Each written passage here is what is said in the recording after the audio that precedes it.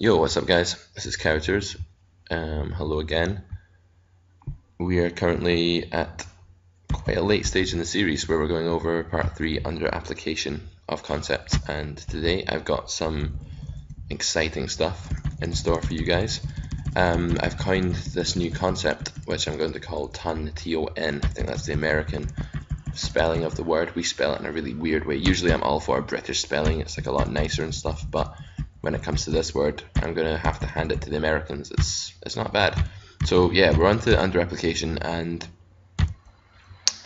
yeah, I did call this not before, which is just insanely pessimistic, and also doesn't really put the concepts in the right order, because I think you can actually do them in the order of ton, which I'm going to explain more about today.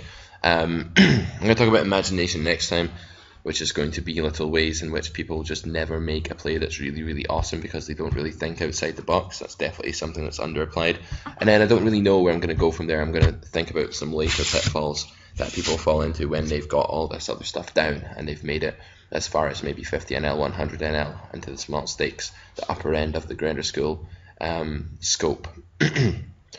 So today, yeah, we're going to go over ton. So first of all, T stands for tag, which has nothing to do with a tight, aggressive player, but rather it means tag in the sense of the label which you can give your opponent to sort of decide which kind of player he is, or to brand him as a certain type of player for your reference in the future.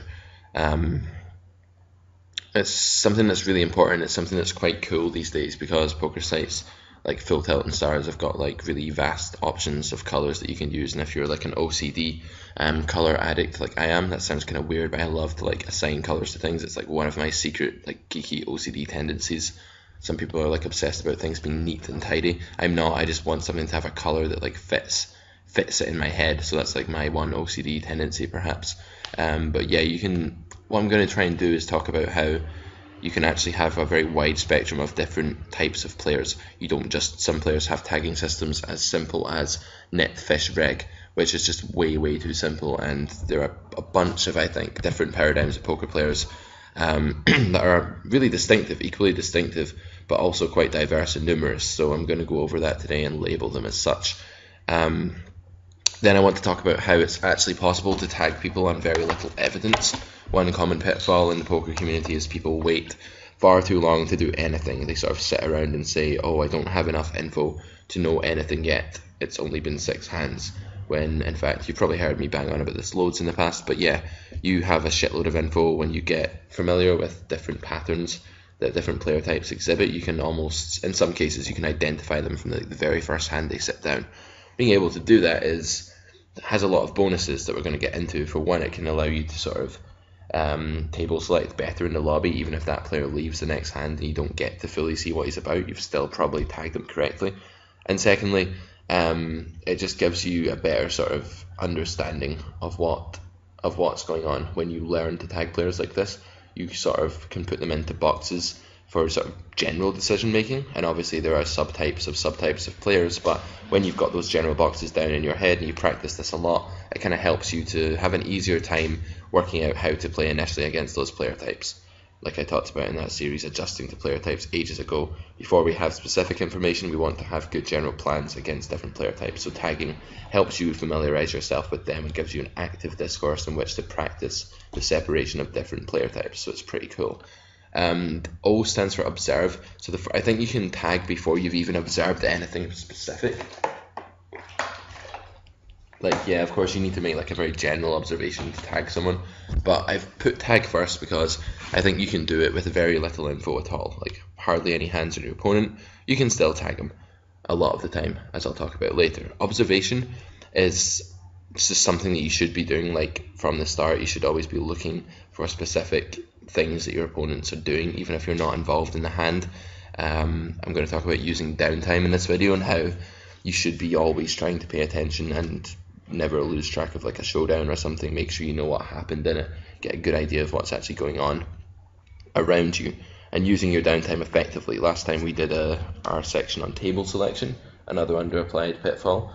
It's something you should be dedicating a fair whack of your downtime to, but you should be splitting up your downtime between table selection and observation, sort of passive observation of your opponents and note taking and that kind of thing. Common inference examples, we're going to talk about how just because you've observed that villain doesn't c-bet on queen 7-3 rainbow doesn't mean that that's the only situation you've gleaned information about. You've probably gleaned information that he doesn't c-bet some wetter textures than that either, and I'm going to talk a bit about how you can infer from your observations to actually branch out and learn more about an opponent and make some very good and often accurate assumptions about your opponent, even in a spot that's totally different from the one in which you observed the tendency in. So sort of taking what you've observed and then applying it into a different situation altogether is something that's a really important skill, something people just don't ever do enough. Like, you need to take the note in the first place, you need to know what's going on, you need to then figure out how to apply that into all different spots. It's not easy, it's not something that comes naturally, but it's something that can increase your win rate massively. Then I'm going to play a little game about note quality and get you guys to assess the quality of some made up notes that I've created on made up opponents. And then we're going to talk about which are good, which aren't good, which are the best ones, and then sort of pluck out the factors from that and find what goes into a good note, what you should be thinking about when you're taking notes, and what goes into a shit note, basically, because sometimes people just take the most ridiculous notes in spots that don't matter at all and then are just ignoring spots that are a wealth of information that's going to help them a lot in the future. So these are 3 little things that I've combined into one big video to hopefully give you tons of small ways to improve your win rate, and don't underapply these things. So let's get into the video. It should be pretty good. I'm definitely looking forward to this one because it's another one of these sort of simple ways that you can just boost your win rate massively just by making a few small changes and doing things that don't necessarily require you to be a poker genius. Most of us are not poker geniuses as much as we'd like to be. We need to work very hard for our results, just as most of us in life need to work very hard for our results.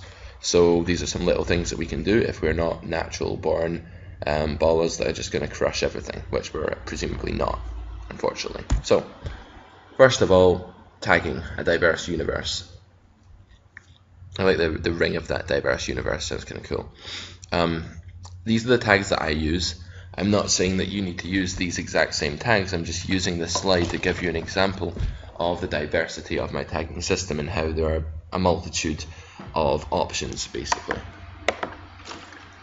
that you can use to separate player types. And you'll see here that we have some subtypes, some types like reg, nit, fish, and then we have some subtypes here like good reg, bad reg, very bad reg, aggro fish, tag nit, and sort of like breaking them apart into smaller groupings, which I think is very important to do because there's a big difference between a lot of these subgroups here, even if they are all types of regs. So why don't I go through, you'll notice that the colours, me being a bit OCD with the colours, there's a sort of logic to them. The more yellow something is, the more reggy it is in my head. The more green something is, the nittier it is. The more blue it is, the more passive it is. And the more red or purple it is, the more sort of aggro and all over the place it is.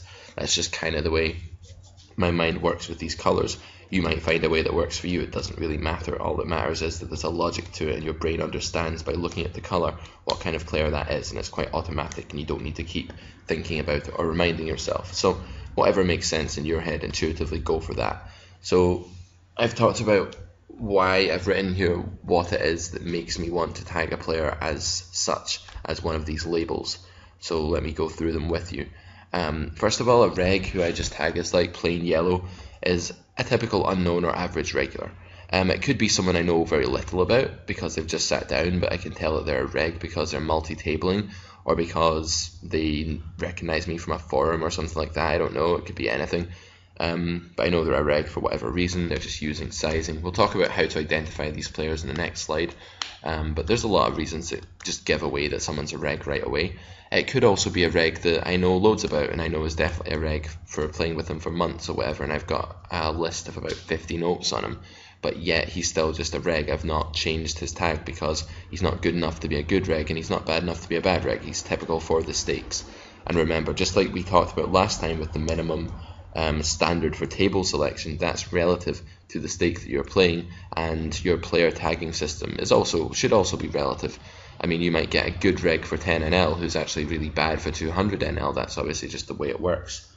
The more you move up in stakes, the better the players are on average. So make sure your tagging system applies to your games in general, not just overall, because that's not the way to do it. So this yellow reg is just someone who's a standard regular, who isn't out of line in any way, isn't too crazy, but isn't like really tight either. It's probably playing something like, could be anywhere between like 19, 17, and it could be a lag up to like 32, 27.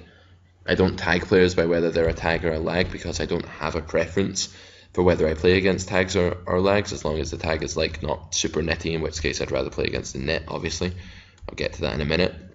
But I don't tag a distinction between tags and lags, just because I think that a lot of lags are quite bad at the stakes that I play, and therefore I'm not really bothered about avoiding them or anything like that. I think a lot of the tags are better than a lot of the lags are, so I'm not going to like run and hide from lags. People say they're the worst players. If they're good and dangerous, they can be, but they can also have a hell of a lot of leaks, and it's easier to be spewing everywhere when you've opened your game up a hell of a lot more, so look out for that.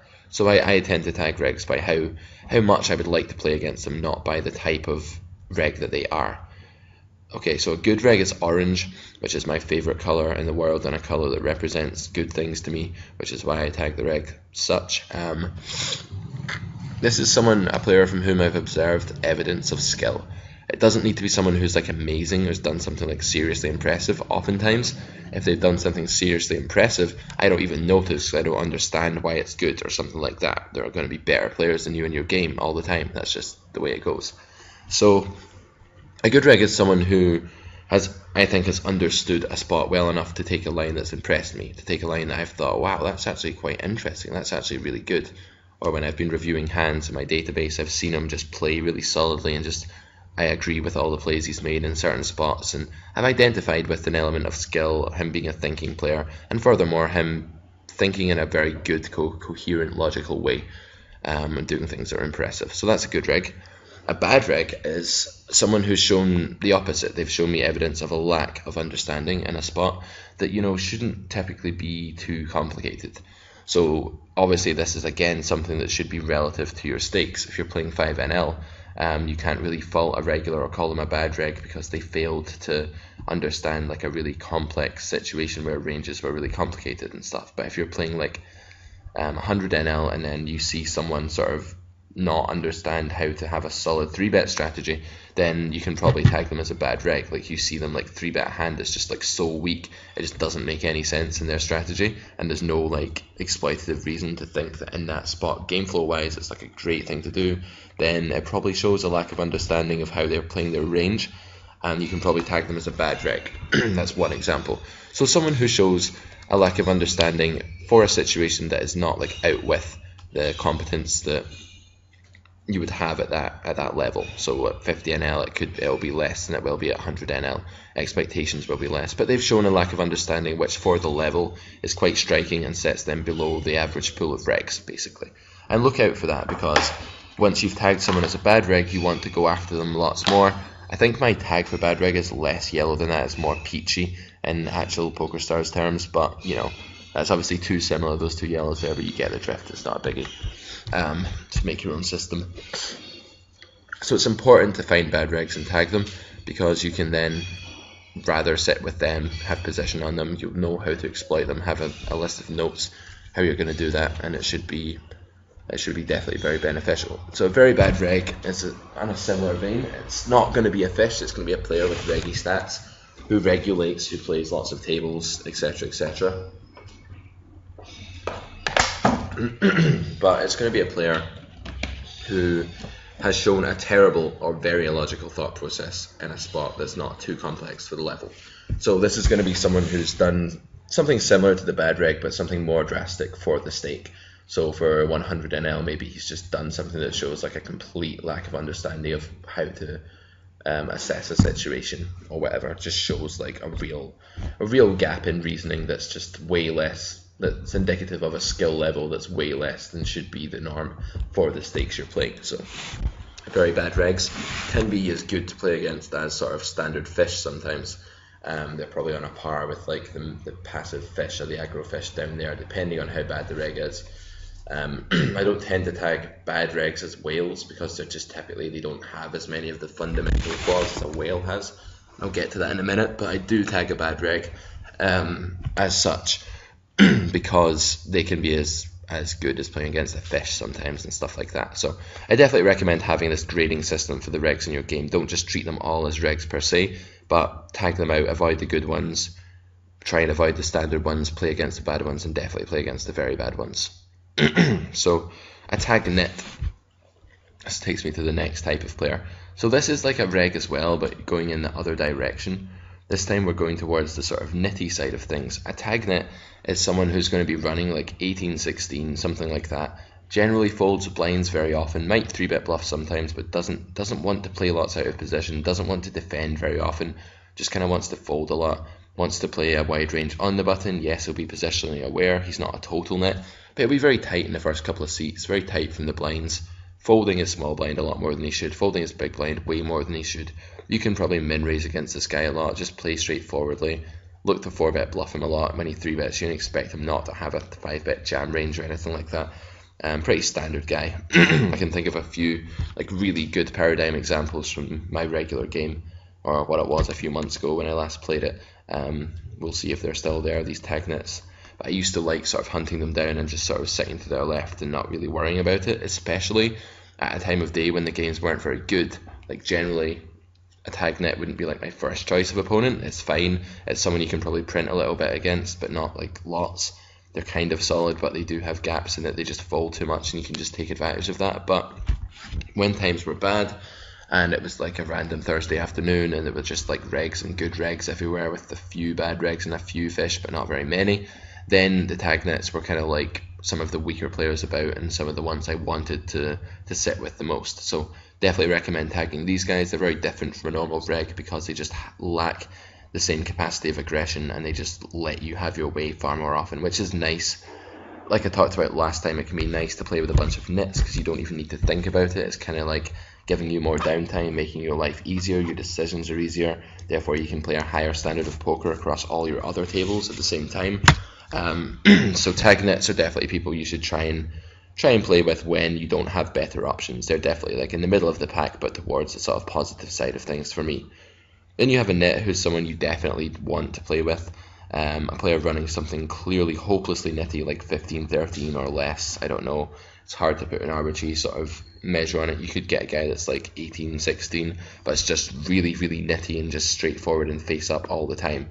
And I would still tag them as a nit. They're definitely a player you want to be playing against a lot. Then we have meh passives, which are like, that's my newest tag, the meh passive. It's one I made up like fairly recently in the scheme of things. That's a player who's not loose enough to be like an absolute fish, to be like the fishiest of the fish. Excuse me, I've got a bit of a dry / itchy throat right now with hay fever, so if I'm a little bit croaky or whatnot, I think that's why. So I'm going to be guzzling some water through this video.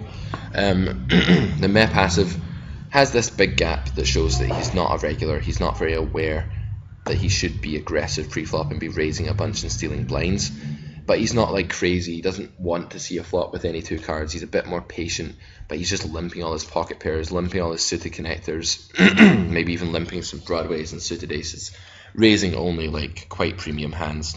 This kind of guy. I'd rather play against this guy than I would the tag net, or even like a bad reg. That's probably where I'd fit that in.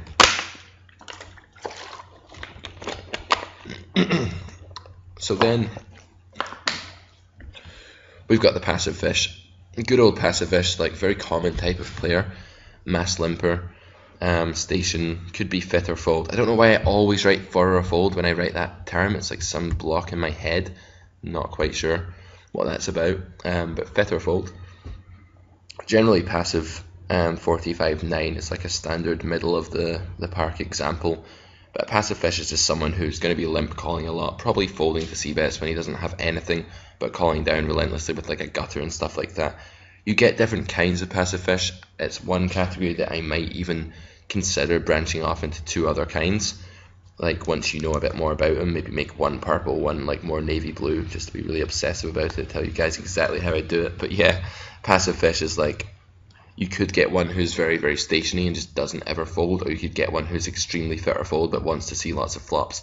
Personally, I really like the fit or fold one. Like the stationary one's great, obviously, when you're picking up cards and stuff, but if you're card dead, you'd much rather be against the fit or fold fish. But either way, Passive fish are definitely like the sort of holy grail, like the thing you should be going for. They're the most common type of fish by far. They're more common than the aggro fish or the whale. And they're kind of fish that just gives you a very solid win rate. Just play against these guys all the time. Find them when you table select. Make use of them. They're your bread and butter money, basically. If it weren't for passive fish, regs would have a very hard time beating the games because they just have lost like such a huge proportion of the weak part of their field in their games. Aggro fish are obviously going to have a bit less of a gap between the VPIP and PFR. Don't get me wrong, they might still have a big gap. They don't need to be playing like 64, 62, which would just be absurd. You don't often see that. Usually they do still limp a bunch, they call a lot, they defend their blinds a lot. They're not usually like really 3-betty or anything, although they can be, but they're typically going to be quite just aggro. They're raising more hands pre-flop. They're usually not super positionally aware. An aggro fish will just raise like random things from under the gun and stuff like that. And the button range might be a bit wider, but it's not going to be a big deal. It's going to be like out of proportion basically as to what it usually should be, with, you know, opening wider on the button and less so in the earlier spots. Aggro fish are awesome players to play against. They can be annoying if you're card dead and they're to your left if they have position on you. It's definitely best, like I said last time, if you find an aggro fish, you generally want to be on his left. Have the aggro fish on your right, so that you can take advantage of all the terrible stuff that he's doing, and you can sort of choose when you get involved and see what he does first and just save yourself a bunch of money in like random pre-flop opens and c-bets and stuff like that. And you can ISO him and have position post-flop. That makes such a big difference against an aggro player, is that you have position, because they can make life really annoying if you're card dead and out of position, as you guys are probably well aware of and have probably been a bit tilted by in the past. I know I have. Then you get the whale, who is like the absolute best thing that you can find, like way better than any of the other player types, conceivably better than lots of the player types put together. It's just great. A whale is a horrendous player in some obvious ways. Seek and destroy, basically. So this is someone who's just doing something that's so obviously awful that you should just have no problem at all like beating the hell out of them. Like, for example, a whale will play like 94-9 or something like ridiculous. I'll just be like seeing a flop with any two cards and just like stacking off with a pair, or like stacking off with a gutter, or just calling down with third pair in massive pots, calling 3-bets pre-flop with any two cards and continuing with ace high or better to the river. These kind of things. It could be any kind of manifestation of just ridiculous awful play, basically. When you have a whale or someone who's close to being a whale, definitely tag them differently, because there's a huge difference table selection wise between wanting to play against an aggro or passive fish and wanting to play against a whale. Basically, the whale is just like a million times better. If someone is this outlandishly awful, like, you just need to track them down. You need to do everything you can to play against them. Other people might just tag them as a fish. I give them the whale tag, and I like the first thing I write in the note box, as you've probably seen, is like whale in block caps, just to like remind myself how much I need to play against this player in the future should I ever see him. It's worth getting on waiting lists for, it's worth following him about. If he moves up to like 4 times the stakes you normally play, maybe you should take a shot at him. That's how bad this guy is, depending on your mentality and your bankroll management. But yeah, this is the kind of guy you follow up, that I follow up to like 400 NL when he goes tilted. And I get a bit freaked out playing 400 NL, but at the same time, I know it's so plus EV with this whale that even if I run bad and lose a bunch to some regs, then it was the right thing to do. So the whale is the kind of guy you chase up the stakes. He's that bad. He gives you an incentive to play out with your bankroll. That's how fucking bad he is. So yeah, whales, definitely. Can't stress that enough. Separate them from other fish, because you do get guys that are just endlessly bad at poker. Okay, evidence. What do you need to know to be able to tag someone? Not as much as you think. For example, you need very little to stick up a provisional tag that helps you table select or play readless in the future. This tag is subject to change. It's not like you've tagged someone and then you can never go back and alter it. Of course you can, but the provisional tag is really cool because it might be the case you don't play very many hands at the table, the guy leaves, he gets busted, whatever, then you see him 2 weeks later and you know what kind of player he is. So definitely tag on very little information whenever you can, and here are some ways in which you can go about doing that. Firstly, if villain's ever non-full stacked and isn't a short stack regular, that's to say he's not playing off like a 40, 20 or 50 big blind stake in a regular topping up kind of fashion, then he's almost certainly a fish. You don't really get regs these days that like intentionally load up to only $94 or something like that. And generally fish don't load up. You'll just see them have a random arbitrary stack size that dwindles a bit, goes up again. They don't load up. And sometimes it can be like, it can catch you off guard because they look like a reg. They're playing like with a $130 stack at 100 NL, but then they lose $50 and then the $80 never gets replenished up to 100, and then you think, aha, that's not a regular, that's a fucking fish. Sorry, I'm swearing a lot today. I met some Canadians the other night in Barrie. It was kind of refreshing to hang out with some people who weren't like English teachers or Italian. It was cool, and they just swear so much. I think it's like being inbuilt into my head. So this is a few days later now on the bank holiday Monday, so if I'm swearing a lot, that's probably why I blame the Canadians. Blame Canada, as they say in South Park, the movie. That takes me back. Anyway, let's get off this ridiculous tangent that's possibly offensive and get back onto poker. So you can spot these guys who don't have a full stack very easily, and it's a good indication that it's a fish. What do I do if I see someone with a non-full stack before I know exactly what kind of player they are? I'll probably tag them as a fish, a passive fish, and then go from there. Passive fish, like I said, are the most common variety, so I'll just start with that. So here are some examples of how I will tag someone very early on in a session before I know a hell of a lot about them, before I've got a sample on the HUD or an extensive sample on the HUD that tells me exactly what kind of player they are. And the HUD doesn't even always tell you that, it just gives you like a rough guideline to go off of. There are lots of other better ways in the HUD for player typing people early on in a session. So for example, villain has a non-full stack and isn't a short reg. Villain limped. If villain open limped, like okay, maybe if he limped behind he could be a reg, but he's probably not. And if he open limped, he's just not a reg. That just doesn't ever happen, let's face it. Don't be one of these stupid guys who sits here, sorry for ranting, but this just really annoys me when students say things to me like, well, I've only been at the table for one orbit, so I can't tag players yet. It's like, but this guy just limped twice and he has a picture of like Donald Duck in a football strip, like kicking a watermelon as his avatar, and he's just got a name with like loads of numbers in it, and he's shouting like, I hope you die, into the chat. Like, come on, man, he's clearly not a regular. So yeah, villain limped, big indication. If he limps, tag him as a passive fish, do it, go from there. Villain opened 5x on the button, probably a spazzy fish, not really any other player type he could be. Could be a passive fish that's got excited with his pocket jacks and quote unquote would rather not see a flop because he always loses with jacks or something like that. But a lot of the time it'll be a aggro fish, but sometimes it might just be a passive fish that's got excited. It's hard to say. I'm going to pause the video just for a second because like I think I need to cough something up. It's a bit disgusting.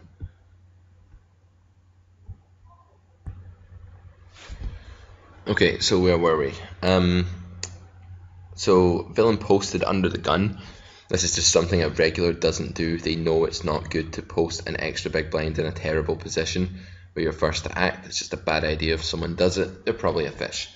Villain instantly min-raised the flop twice. This is just a weird random example, but it's definitely something that shows you that your opponent's probably fishy.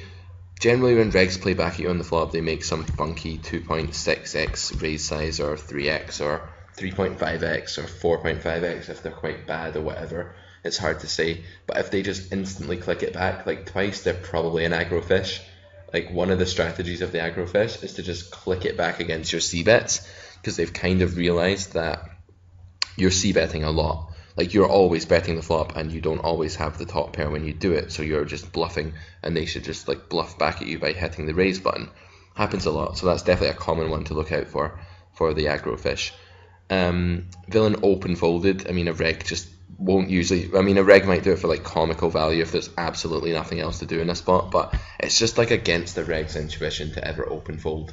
And then that box comes up and is like, are you sure you want to fold when you could check? And usually if a reg's misclicked open fold, they're going to hit no and they're going to check instead. Whereas a fish will actually, you know, hit fold and then adamantly hit the yes, I'm sure I want to fold. I hit the fold button, didn't I? What are you asking me this for? So yeah, fish, open fold, no one else really does it. By the way, open folding, just to clarify that terminology if you've not heard that before, if I've worded it confusingly, means Folding when you have the option to check, when there's not a bet that you're faced with that you have to call. Villains multi-tabling, probably a reg, almost certainly. Fish, I mean, it depends. Sometimes fish will like 2 or 3 table. They'll have the awkward stack sizes across all the tables. You'll be able to tell, it'll still be obvious. Hidden from search is a common one. That's kind of like you don't really know if it's a fish or a reg, but I'd lean towards reg, because fish generally don't take the time to go out and hide themselves from search. They don't really care. They'd rather just play poker or gamble or whatever. So if they're multi-tabling, like playing 6 tables or whatever or more, they're almost certainly a reg. Even 4 tables. If they're one of these crazy players playing like 16 tables, you can probably assume that they're not paying that much attention. They're kind of autopiloting a bit. And you might have more of an edge than you would normally if they were playing less tables. So these are little things that allow you to just go ahead and tag people right away. Nits take a bit longer. Like the difference between a normal regular and then like a tag reg, a tag nit, and then a full-blown nit is often not obvious at first, because it's hard to sort of glean much from people folding in the first sort of 5 hands. So that's one area where you don't have quite as much leeway to go ahead and tag people right away, but you can definitely sort of rule out certain player types like aggro fish, passive fish, whale, really aggro reg and stuff like that. Ambulance going past, so I'll just wait a minute.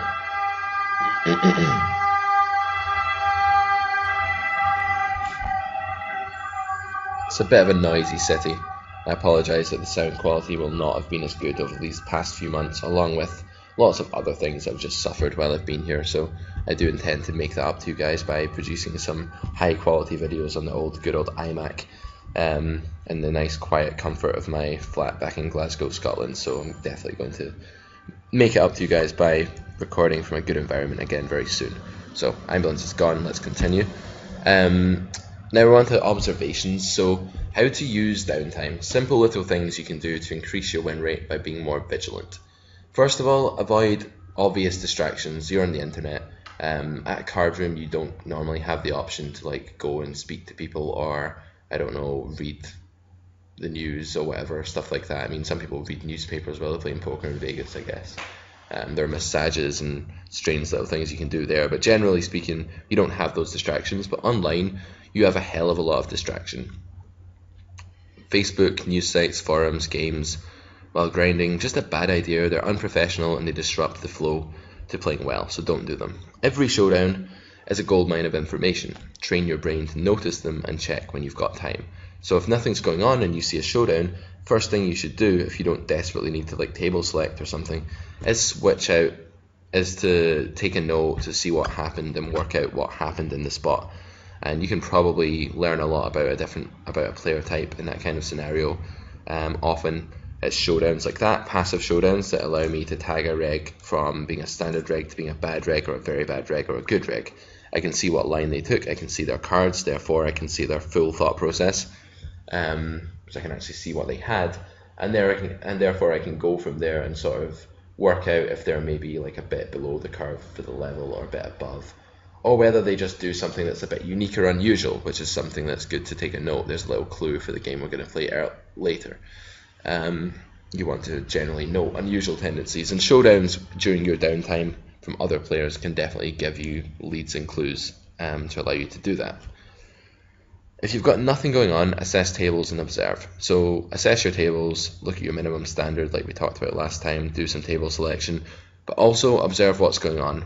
Tag any little subtle things you see, any little sizing quirks, any strange lines, any like putting lots of money into the pot then folding in a situation that just seems absurd. These things can give you good clues as to how competent someone is and how they play, so do that. Write notes from memory. Tag unknowns. These are another 2 things you can do. So you should be looking to tag a bunch of players like as soon as you see them. Like when you have downtime, see if you can tag them. Are they multi-tabling? Are they obviously looking reggae by opening 2.74x under the gun and then 2.46x in the hijack or whatever, these fancy ass new generation regs with their extremely specific table ninja sizing like to do. But yeah, that's good, because when they do that, they're just telling you that they're a reg like right away, and you can just tag them as such. Are they fishy? Are they limping? Are they doing the things we talked about before? Look to tag them quickly. Write notes from memory. By that I mean, like, did something happen quite recently but you were like really swamped with action, you couldn't take a note on it? Go back through the history. You just played like 4 really interesting hands all at once. You've not digested what happened yet. You just won some money and you were happy and you moved on. But no, go back and look. How did your opponents play? You saw 2 showdowns. What happened? Take notes. Oftentimes you don't have the time to take a note at the time of the hand because there's just too much going on. You need to be thinking about too many other things. So always look to take notes afterwards when you finally get that downtime and a hand is maybe still... Fucking got it. Yes. Mosquito dead. That was the bastard. Sorry about all the swearing. I swear it's like the Canadians and stuff last night. Bad influence on me. This mosquito was just like annoying me all night and I just finally killed it. I got bitten like 12 times last night for my troubles, but it feels good to have sought revenge on the mosquito. So anyway, my chat will go back to like boring things like houseflies and wasps when I go back home, but for now it's all about the mosquitoes. So write notes from memory, good thing to do. Don't let all the wealth of information pass you by just because you were too busy at the time. Use your downtime. Every time you've got downtime, get your brain into a habit, into a way of thinking where you sort of decide what's the best way for me to use this downtime, and choose between table selection, choose between memory notes, tagging, assessing, just generally observing and watching what's happening around you. Passive observation is like spying, because a reg doesn't know that you know something about them. It's very easy to sort of figure out that when you play a big pot against one opponent and you show down a hand that's maybe a bit dubious or strange or, you know, special or unique in some way, it's very normal to think that they're going to remember that, and then you can even take notes such as has seen me do this. These are good kind of notes, these kind of like reflective notes where it's not about what your opponent did, but it's about what he's seen you do. So it's about how you're reflected in his eyes, and that's likely to change the way that he perceives you. If you think he's a good solid player, chances are he's taken a note about it as well. So it's good to sort of have a note in your note box. This is all meta noting now, that says villain probably has a note that I do this, because one thing about notes is that they don't always hold true forever, and you can sort of readjust again, and then he's got a note saying that you do something that you no longer do against him. That's pretty cool. So it's good to take those kind of meta notes, but it's also good to observe villain when you're not in a hand with him. You're just watching him play. He might think that his opponents observed something, but he might not necessarily remember that you've seen him. I mean, there's so many players at all your tables. You're playing 8 tables. Why would you remember that all the random regs that were there that saw you do something? You just wouldn't. So yeah, that's pretty cool to observe passively. It's like spying, because you'll have a bunch of notes on your opponent that he doesn't even know that you have. So that's definitely cool. So common inferences. It's like I said at the start of the video, you don't always have to use your notes and inferences, your notes and observations completely literally. You can use them to infer things that are likely to be the case about your opponent's game. And in fact, that's the best thing that's the main purpose of taking a note, because it's very rare that the exact same spot will just come up time and time again, but rather general similar situations or situations of the same kind of broad type will come up, and you can often use your observations to predict accurately what villain's going to do in these, you know, not really similar but fairly type similar spots. So here are some examples as to how I do this, and this is something you should definitely be doing and looking to incorporate into your game if you're not doing it already. First one, villain checked back Jack 6-2 Rainbow heads up as preflop raiser. So his c-betting range on Queen 10-3 two-tone 3-way is probably very strong. I shouldn't check raise as a bluff too much here. This is a really solid inference to make, because if villain doesn't c-bet this really dry board, he's probably not going to c-bet air in the wet board. He might not even c-bet some top pair. He might have a very, very tight c-bet range indeed, and that's something you can definitely exploit. Secondly, I'm just giving you a few examples here, and you can go off and try and do this on your own. Villain 3-bet bluffed with 7-3 offsuit. This one's a bit more complicated. He doesn't need to have much equity for raising this flop c-bet if he's bluffing. So we've seen him 3-bet pre-flop with 7-3 off before, which shows that he doesn't really think about selectability of hands and playing his range and choosing the best of his folding range. He's just randomly choosing a hand in a spot to bluff with, which means that post-flop he doesn't necessarily need to have draws or semi-bluffs or whatever to be raising the flop. He can basically just be doing it with any two cards because he feels like bluffing. Therefore, when a flush card comes on the turn, I don't need to be as wary of it. I don't need to think the villain has a flush as often there. Whereas if I'm playing against someone a bit more solid and compact with their game, then I know that they probably select hands specifically that have some equity and are semi-bluffs and things like that when they do have a bluffing range. So I am doing way less well. I'm doing much worse on flush card turns, and I can look to fold a lot more.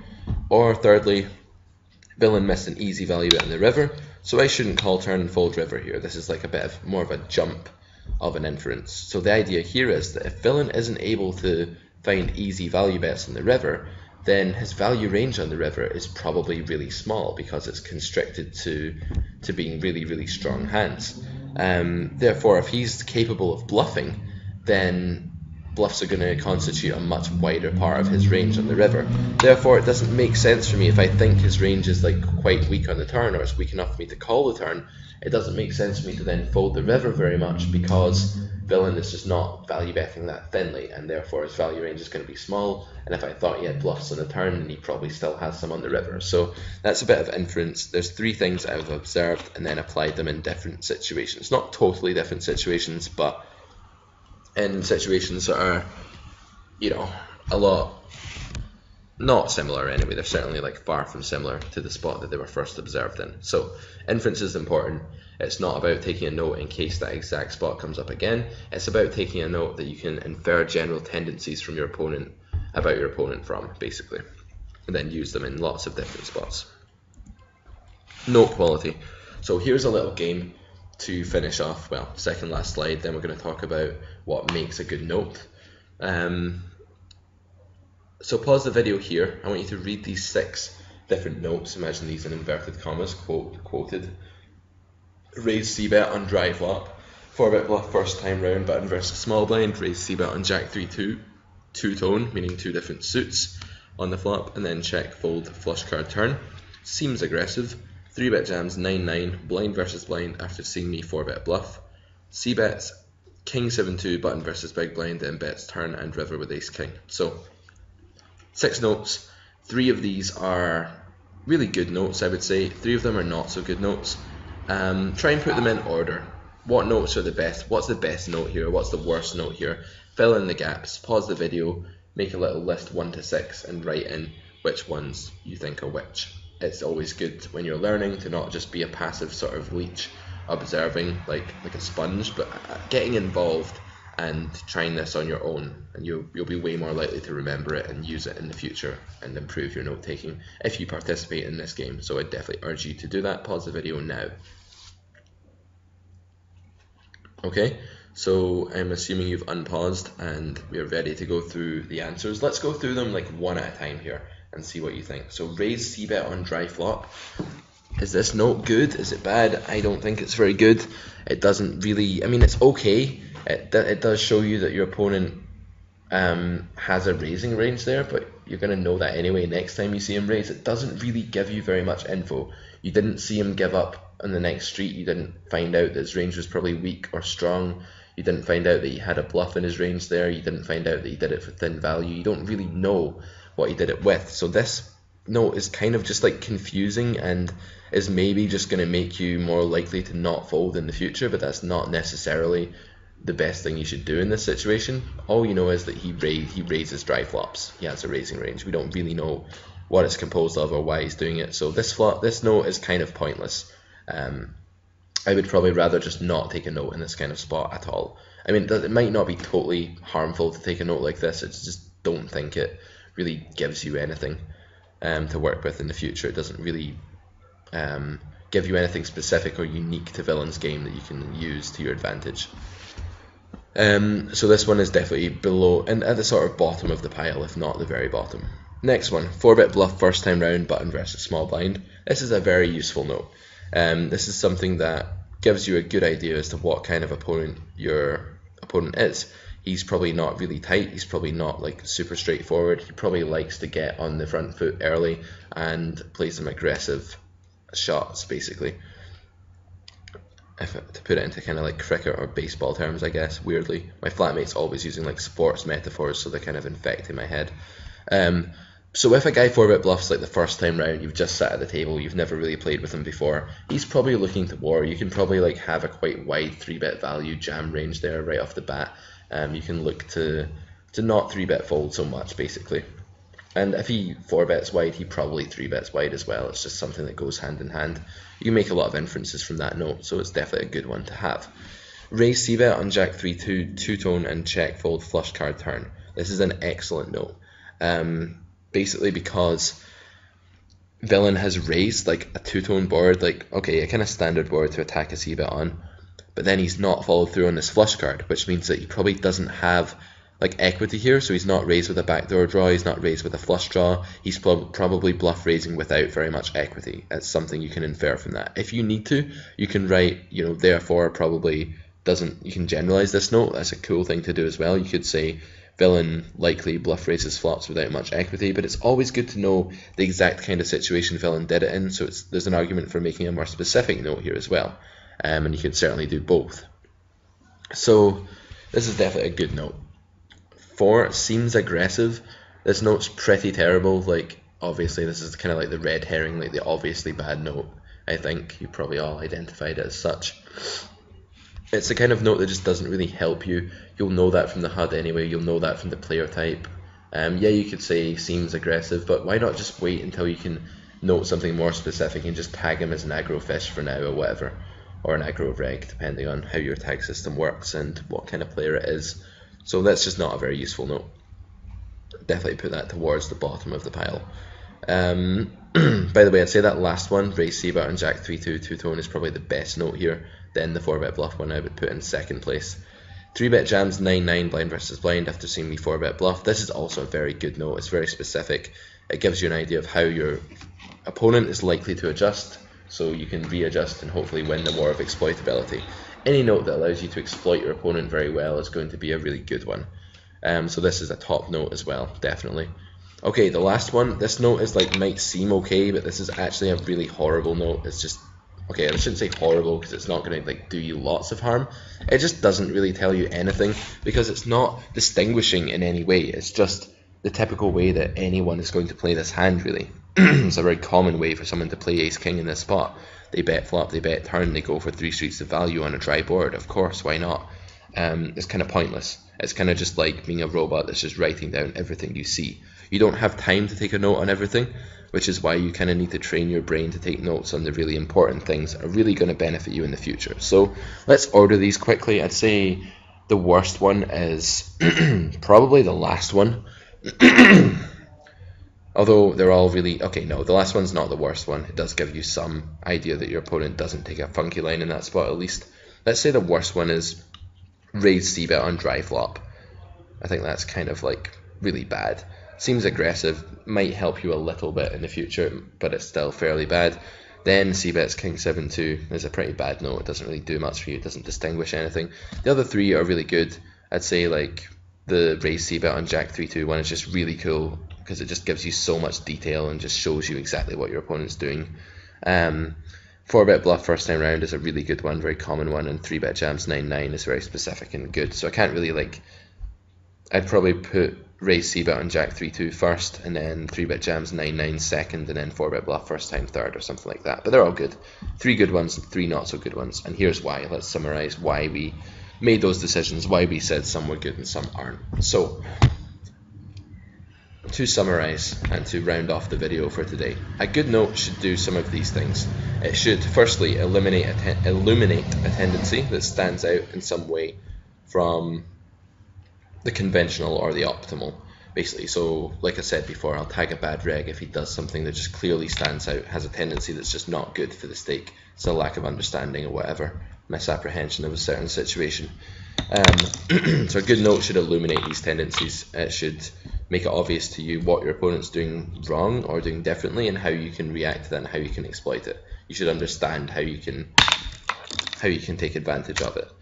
It should also give hero opportunity to exploit villain in the future. So it's kind of the same thing, but it should lead hero to a clear path of action that they can use to exploit villain. For example, that last one about the ace king that you just bet 3 streets, that's standard. It doesn't help you exploit villain. But the thing about the raise c-bet on jack 3-2 does, you can just start floating flops if villain's likely to give up on even the best turn cards for his perceived range. So yeah, because his range is like going to be a lot of flush draws there and stuff. So if he's giving up on even like a random, even like the best turn card ever, like a flush card, then he's giving up a hell of a lot of the time, and hero can just look to float a lot with backdoor equity and all that and just take it away from villain on the turn. So we've got a direct line of attack opportunity to exploit villain specifically in the future. A good note should also help hero characterize the type of player villain is more specifically than hero's tag system. This seems aggressive thing doesn't really do that. It's bad because it doesn't really hone in on villain's exact tendencies. A note, however, like 4-bet bluffs the first time round, that does that specifies things to a greater level of detail than just tagging someone as a standard reg or an aggressive reg or whatever. So it's good. It builds upon villain's tag system. The tag system is an easy sort of way to table select in the lobby to see what's going on a broad level and to sort of provide a quick categorization. But your note box is there for you to build upon that and add things to it. So your notes, it follows from that your notes should actually build upon your tagging system. They shouldn't just be like less detailed or of equal detail to the tag system. If that's the case, you can just use the tag system and it's much more efficient and better and doesn't take up space in your note box. That's the other thing. Your note box is kind of finite. It maybe looks a bit better if you use it on Hold the Manager, but you don't want to be wading through like loads and loads and loads of notes in real time during a hand. You just don't have time to do that, so you kind of need to not take really terrible notes because they're just using up space for no reason on your hard drive of notebooks, if you like. Last thing, they should highlight, or they can highlight, a misunderstanding, a logic failure on villain's part. That's a really good kind of note, something that shows that villain's just like villain 3-bet me with deuce 4 offsuit when I opened under the gun. It's just kind of like, wow, you've kind of failed at playing your range there. You don't really understand that you should, play a strategy in that spot, and you should look to 3-bet hands that make sense and aren't totally hopeless post flop. So these things all make good notes. Remember, guys, these are little things you can do. Ton, T-O-N, T is for tag, O is for observe, N is for note. These are just little things you can do to really improve your win rate, and I hope you guys can avoid this pitfall of under-applying ton and go out and start doing it a bit more. It doesn't take poker genius. If you're still a developing player and you're not all that confident in your ability yet, you can probably just accelerate your progress and your win rate by doing these little things, as well as improving your decision making process, of course, as you need to do. So that's all I've got for you today. Next time I'm going to talk about imagination and how you can sort of take some non-obvious lines in a bunch of spots that can just really boost your win rate as well, and how to make sure that you constantly think outside the box and play your A game as often as possible. I just got a massive fright there because I hovered over that and it was like I hadn't resumed it from when I paused, and I was just like, oh fuck my life. Just started to sort of feel a bit sick. But yeah, video recorded, all good. Leave me your questions or comments and I'll see you in the next one. Thanks a lot.